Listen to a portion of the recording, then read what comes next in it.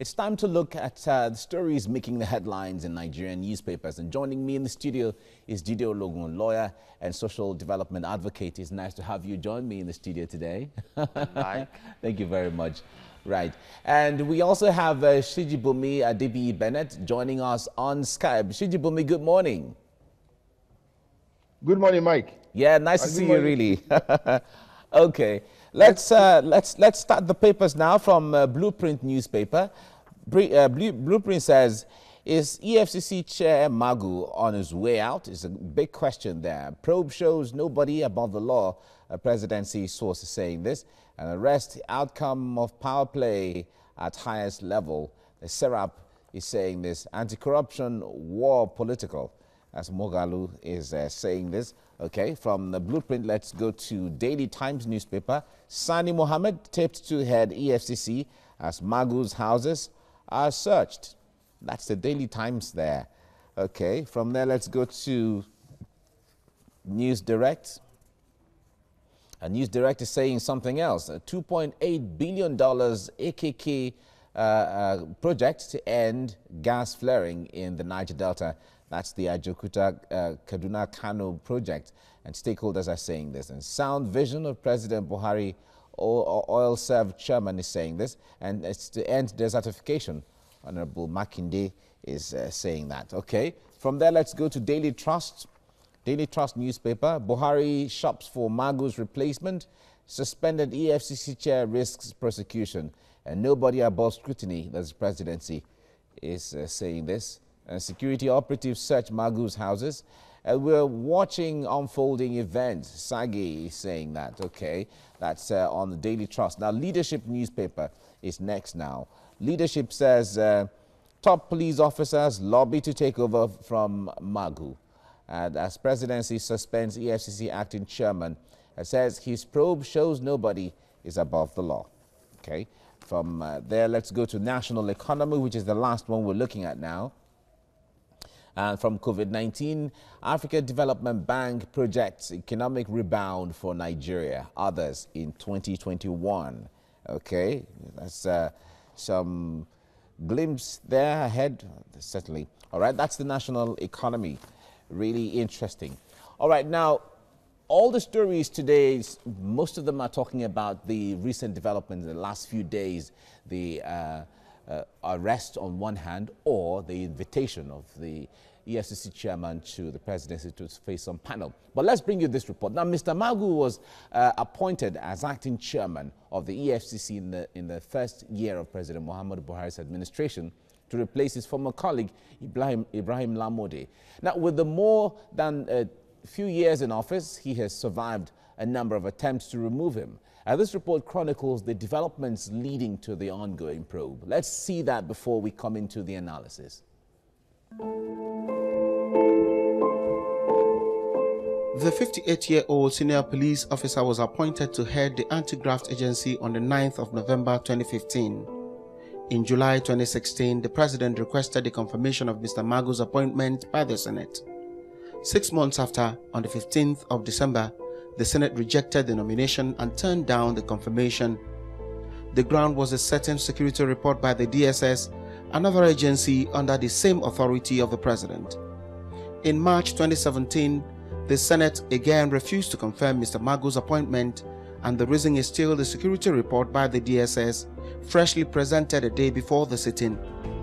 Section 2, subsection 3 of the EFCC Act 2014 provides that the president alone has the power to appoint who sits as the chairman of the commission. Then Section 11 of the Interpretation Act, Cap 123 of the laws of the Federation of Nigeria allows the president to appoint and reappoint an individual as it is considered expedient as the appointing authority. Having survived every attempt to remove him and seemingly enjoying the support of the president, Mr. Magu remained in office for 4 years and 8 months in acting capacity. But the last stroke that seems to have broken the camel's back came from another part of the presidency, and in fact, the supervising authority to the EFCC. The Attorney General and the Minister of Justice Abubakar Malami in June wrote to the President demanding the removal of Mr. Magu from office. He accused him of insubordination, diversion of recovered loot, accounting discrepancies, and other misconducts. Now, whether Mr. Magu survives this again or not, there are valid questions demanding urgent answers. Is the president satisfied about Mr. Magu's capacity and with it, his performance as head of the commission? Is it strategic for agencies and arms of the same presidency to come at each other's neck from time to time? How does this term in the country's anti-corruption driver present the government's claim of being serious with wiping away the menace from the country? Uzonna Ononye, TVC News, Lagos.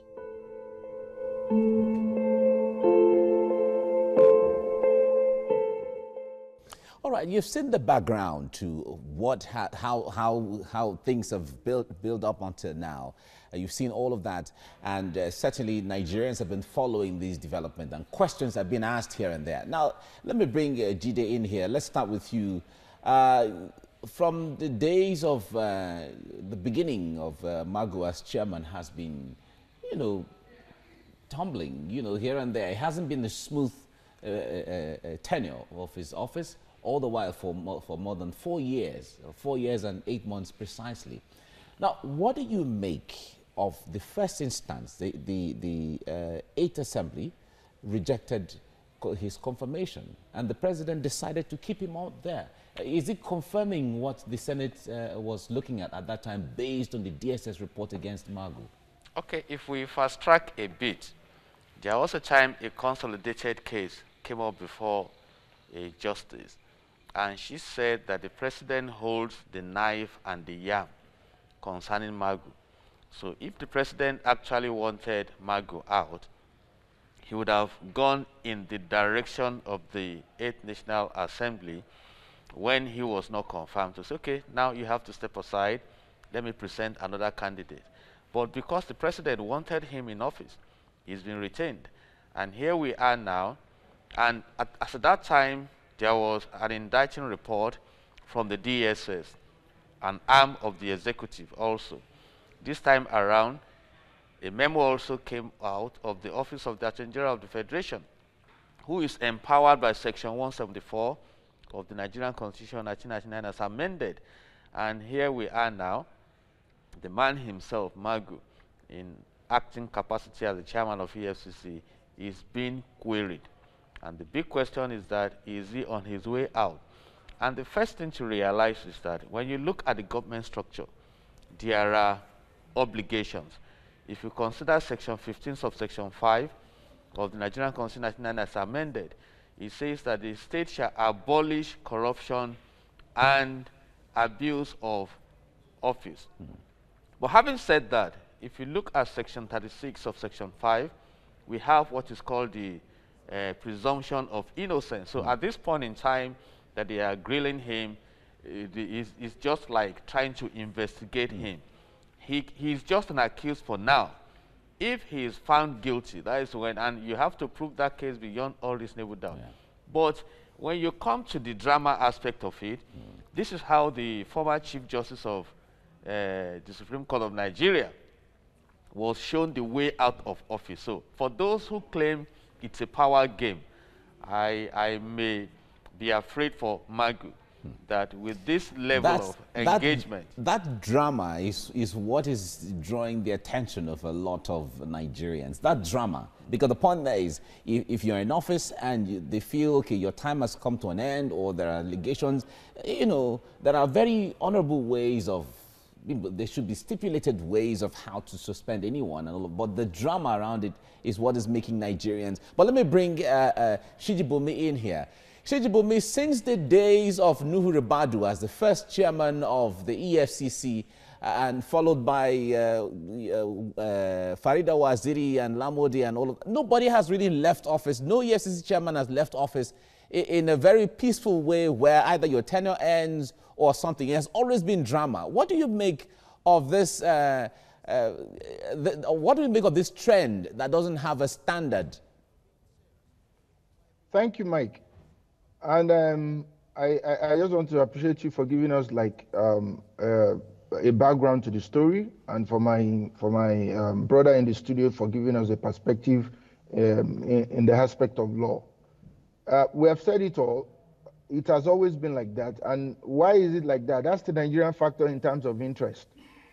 Interest have always beclouded our reasoning. And I'm not here to, stand in or to justify Magu. I believe that the office he is representing and the seat he is on requires the highest level of integrity. So if Magu is adjudged or seen or confirmed to be corrupt, I will also support him to be shoved aside. But what I find very interesting is the drama behind it, is the drama in it. And as you can see, when an accuser is also the judge, it is not likely for you to get a fair judgment. Immediately he was put on, or he was accused and put on administrative trial. His likely options for success was already in the pipeline. They've already mentioned names of 3 people that are likely to succeeding. That means you have already it's like you have already concluded on the fact that he's not going to survive this. Take the issue of New Ribadu, interest, power play, Waziri, Lamode, and here is Magu. Why do we keep doing this to people that that are seemingly effective in their offices? Why? Steve Oronsaye the other time came up with a report on how to merge ministries together, on how to reform our civil service. He was accused of corruption. He spent so many years or months in court. And at the end of the day, he was discharged and acquitted. But, everybody had already run with the story that he's a corrupt man, or he was a corrupt man.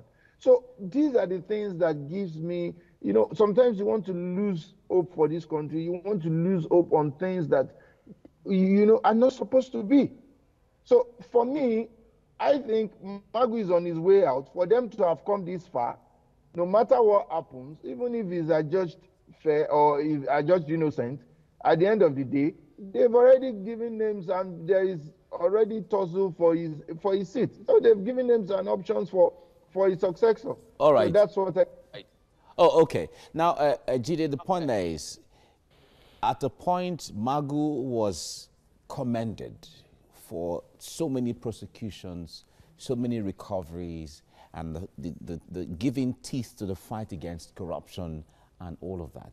Now, the Minister of Justice and Attorney General of the Federation has come up with some reports against the same man who was commended for, fighting against corruption. Now, in the mix of all of this, how is this going to affect the fight against corruption going forward? Many have not been able to build a solid confidence in the integrity of fighting corruption in Nigeria. And these are some of the elements, because if eventually Magu is shown the way out, then you have to reverse back to the position of the 8th National Assembly and complaints from some quarters. And right now that this is an internal query, it's a different ballgame. But his office is under the supervision of the Attorney General of the Federation. But like I have always said, where there is a will, there is a way. And maybe this will extend really to the service chiefs. Because I told you now what Justice Ejoma Ojukwu mentioned, that the yam and the knife, they are with the president. So if the president wants the service chiefs also changed, it's possible. So you can see the drama now. It means that there is definitely a move now to act. And if we engage this in all aspects of our national life, maybe we drive some changes. And to anchor this, I think whoever steps into office should link up with the day you will step out of office. I just mentioned it to you. The former Chief Justice of the nation was doing well in office, and suddenly a drama came up on his declaration of assets. And before we knew it, it was so fast, the man was out of office, and at the end of the day, he got a soft landing. So it's either Magu gets a hard landing or a soft landing. But with this level of sustained grilling, I suspect he may be on his way out, and we cannot rule out the power play. And when you occupy such offices, you won't only step on toes, you even step on shoulders. But like I said, if we harness this energy to begin to develop the country in actual sense, I think the possibilities will manifest. All right. Morning. All right, let's head straight to the papers now, and we begin with the blueprint. Is EFCC Chair Magu on his way out? Probe shows nobody above the law, presidency source. Arrest the outcome of power play at highest level, Serap.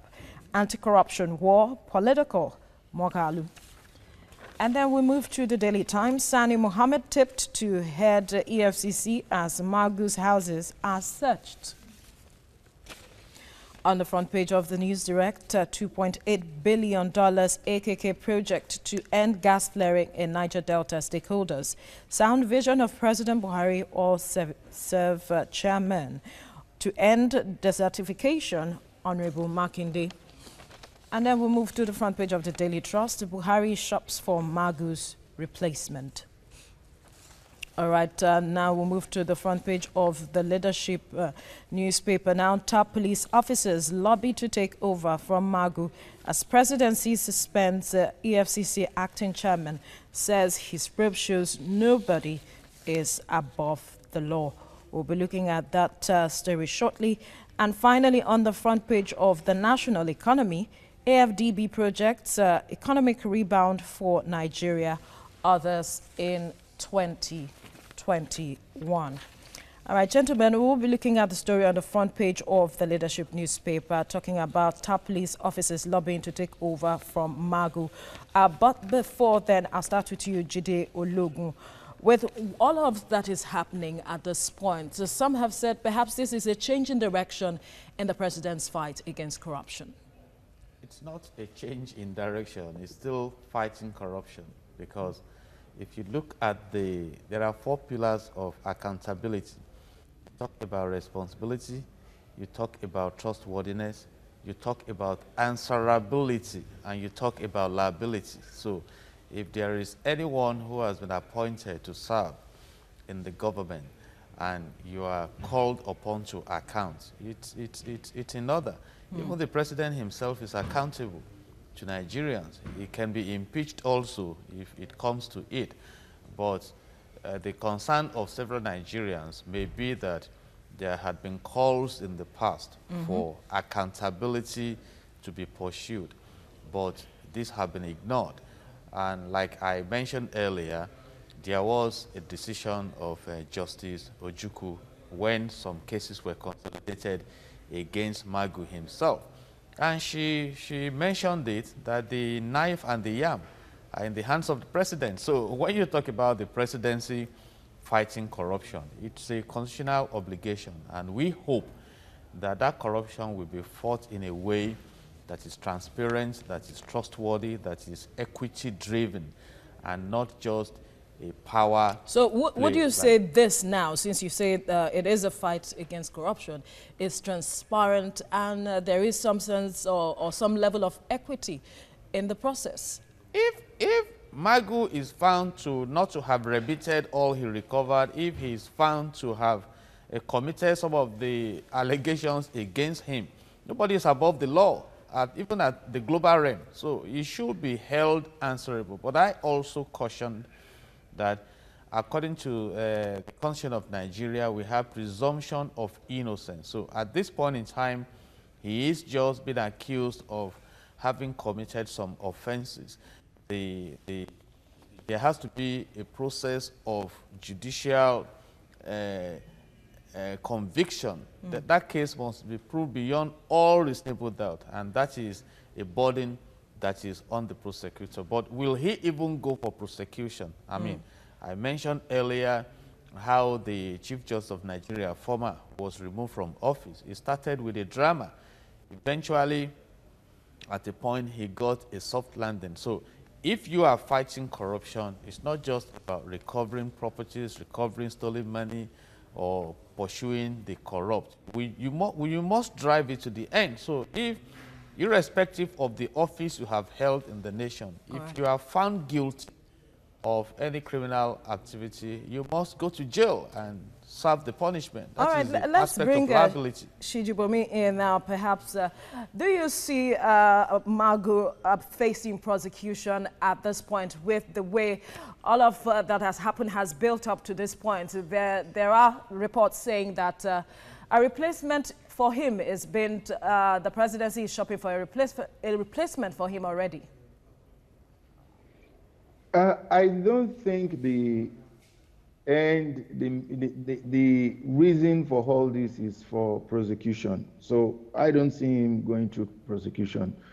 The forces against Magu have already achieved a good chunk of what they want, which is to make sure that they get him out of office. So if Magu is almost 80% out of office, my personal opinion. So what they want is what is happening now, is just to get him out of the office. Like Barrister Ologun said the other time, when it was the Chief Justice of the Federation, also what people wanted, the forces that wanted him out, they wanted him out, not for prosecution. So, and we can see that there is nothing that has come out there is no prosecution that has come out or emanated out of that, the whole process. So at the end of the day, even if Magu is found guilty, found innocent, he is not going to get back to his seat. So the people contending against him, they already have their plans laid out. They are marshalling every item on that agenda. They just want him out, and it's like he's on his way out. So, but it's just the fear that I have for the independence rather of the EFCC and other parastatals of government that are supposed to be independent, like INEC also. So we should have a situation whereby we can take them out and place them on separate pedestals so that they report directly to maybe the president or to the Judicial Council. Right. Like what is up the IG of police now, the amendment to his office, whereby the 4 years for his appointment will be sacrosanct and will be established, unless you want to now refer to the Police Service Commission as like a suggestion to get him out of office. So with that, we can build our institutions little by little. But when you still have somebody supervising a very important parastatal or agency of government like the EFCC, things like these are bound to happen. All right, so quickly staying with you on this point now, talking about the presidency shopping for an alternative, what would you expect with regards to that, especially if someone is gotten? What are expectations of whoever takes over from him with regards to the EFCC, perhaps repositioning that agency? Yeah, we just need, Magu has really tried, and we want the president to get someone that is a thoroughbred professional, and that we had a bit of tact to the processes of the EFCC, in the sense that more of investigations than media trial. We can see the way the FBI has been doing their stuff. We can see how other agencies outside our shores operate, so that by the time they come for you, there is this 0.1% probability that you get out of it, because the case will have been watertight. So these are the things we need. We just need tact. We need more of investigations. We need more of under the radar kind of operations, so that people will not even know the mind. But at the core of it is the character of the person, the character. So, and we must, the president must through the legislature, because right. I know if it doesn't spearhead it, the legislature will not do that. Must through the legislature grant the office a kind of independence.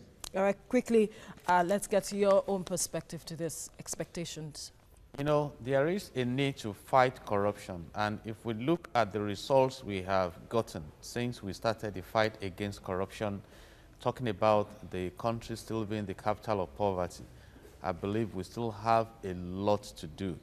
And I'll take us back to the real essence of governance, like we have in Section 14, subsection 2 of the Nigerian Constitution 1999 as amended, that the security and the welfare of the people shall be the primary purpose of government. So if corruption is denying us what we should enjoy as a nation, we must fight it, whoever may be involved, and to set us on the path of prosperity. And I expect that as the presidency or the government is looking in the direction of EFCC now, we should also look in the direction of security. The service chiefs, Nigerians have been calling that the service chiefs be replaced with the killings and the high level of insecurity in the land. So the president may want to look in that direction, or maybe we pray that some power brokers also will fall apart with those guys there so that my nation can be secured. And again, I look forward to a time when we begin to beam the light at the NNPC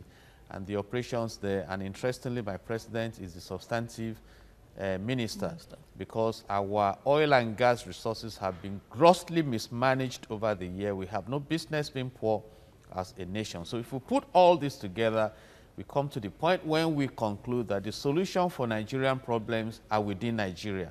But the will to drive through is what we need. And the will is also there if we want to engage the will. So we wish the government the best in repositioning this country on the path of prosperity, and whatever happens will be recorded in history as being characteristic of this regime.